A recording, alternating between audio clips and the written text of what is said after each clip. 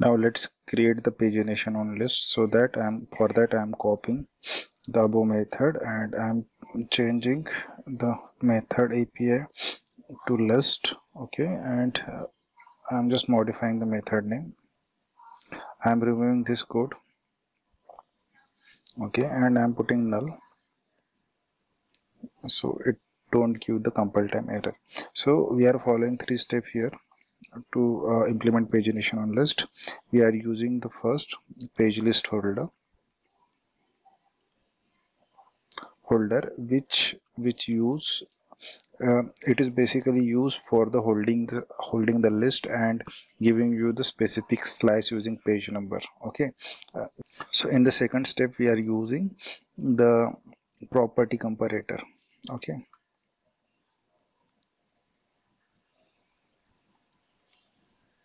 so here what we do, we compare the property using specific attribute.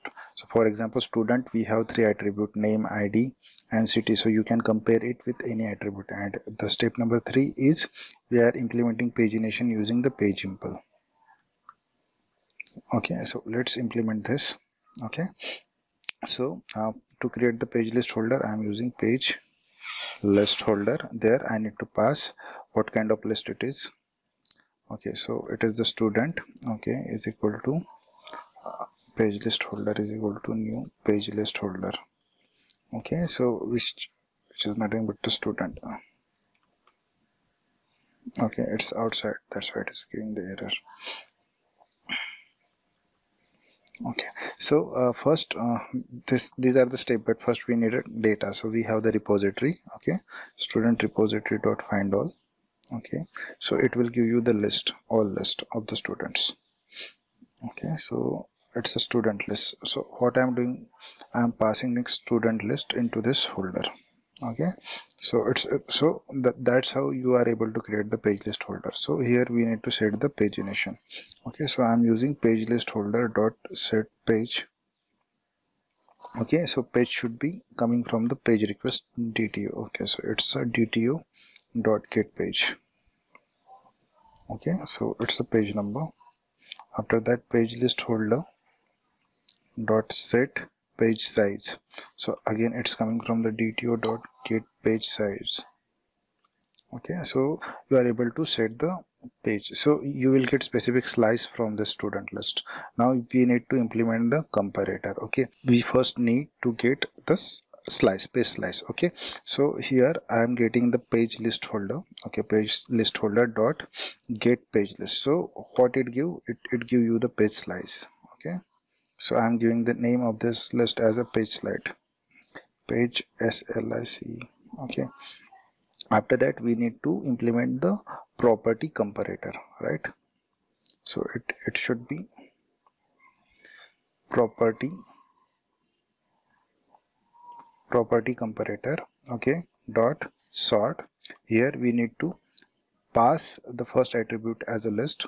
After that we need to pass the sort definition. Okay, so let's pass the page slice first. I'm just passing the page slice new mutual sort definition. Okay, because this is the second attribute we need to pass. So here we need to pass the three attribute. First one is the on which attribute you want to sort. So first so for example, if you want to sort using ID, or if you want to sort sort using something like name or city. So so we already get that attribute inside the DTO, so we are using DTO dot get sort by column. Okay, so it is nothing but the get sort by column.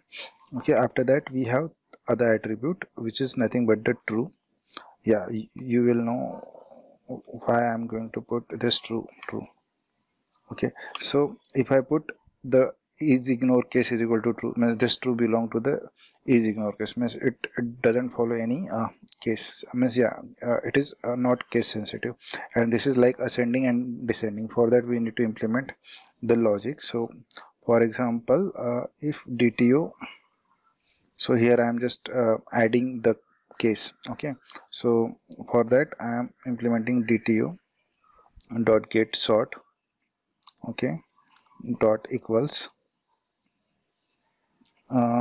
equals, or we have this is ascending also. So is ascending, if it is ascending, it is nothing but the ascending. So if ascending is equal to true, then it is true. If it is not, then it is false. So I'm just putting the ascending. Basically it will return true or false. So if it is ascending, then it is true. If it is not ascending, it is false. So then it is descending. That's how we are implementing this property comparator here. After that, once you are able to sort this page slice using specific property comparator, then we need to implement the page. So how we are going to implement page? Using PageImpl. So I'm using new PageImpl. Okay, it is nothing but the student page. Okay, so we already have this page slice, so I'm putting the page slice, comma, we need to pass the pageable. So how we are going to get the pageable? So we have a new page request DTO. Okay, here we have this method get pageable, right? There we need to pass the DTO. So this is how we are able to get the pageable. And the last attribute, there we need to pass the size. So we have the student list where we have all the data. So I am putting the student list dot size. So it will give you the page. So it is returning the PageImpl. Okay, you can rename it as a page also. So it is same interface only. So I'm just passing the students as a return value, and let's test it. Okay, I'm just rerunning the program again one more time. Let's go to the postman. It is /list. Okay, it is same. Let's check. For example, it is right now the ID.